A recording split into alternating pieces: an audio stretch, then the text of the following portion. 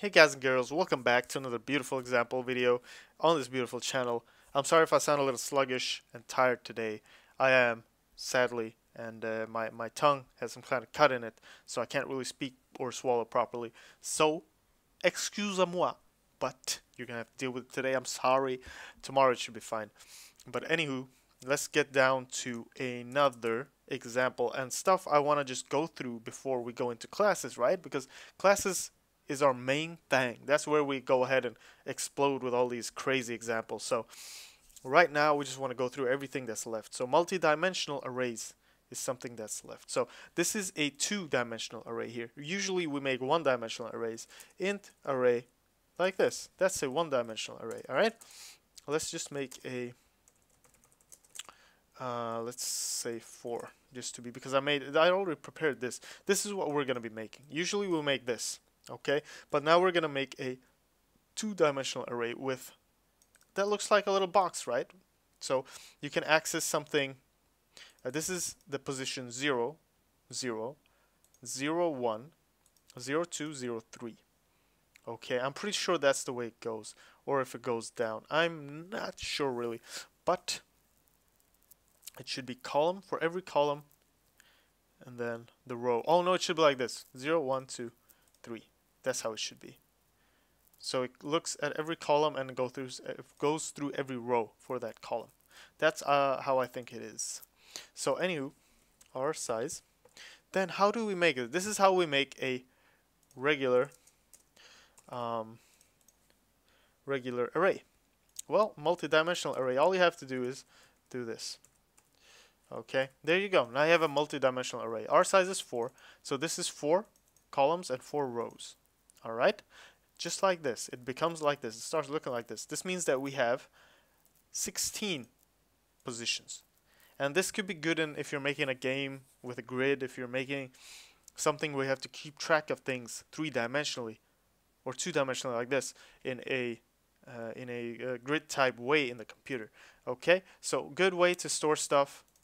Good things you can do. You can make three-dimensional arrays with a z-axis as well. Then it becomes a cube, and then you can go crazy with that. You can go crazy. You can do whatever. As long as you can visualize it for yourself, you'll be fine.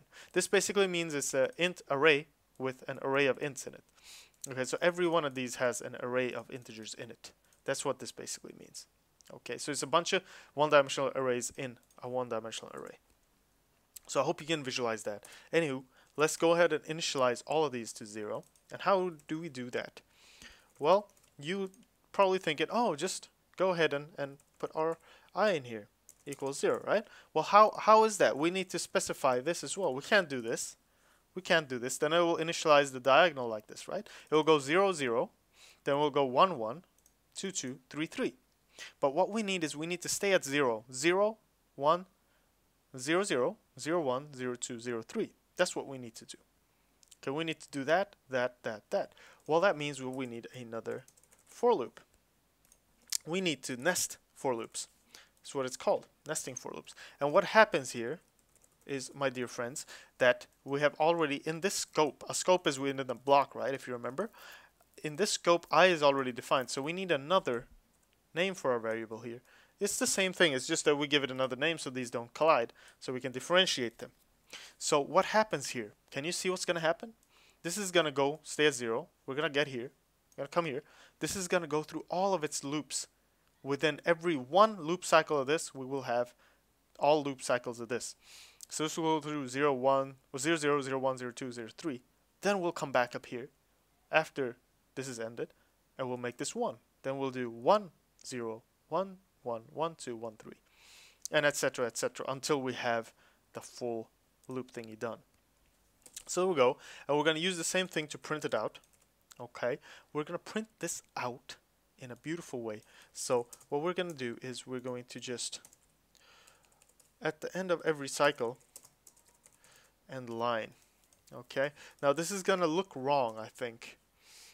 This is going to, it's going to come out a little wrong, because it's going to print them like this. Right, so for every row, we'll have one column. But it'll still be fine, I think. It'll still be fine. Oh, whoops, that's not what I want to do. That's not what we want to do. We want to do that so they don't do the endline thingy.